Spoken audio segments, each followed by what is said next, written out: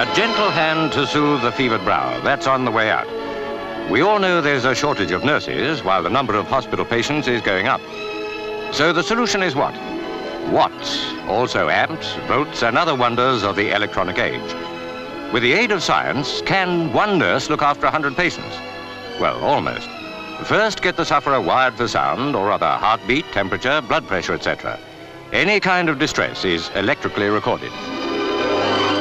Once the patient's used to being part of the circuit, she can go to sleep, confident that if she takes a turn for the worse, it'll be known instantly at the control panel.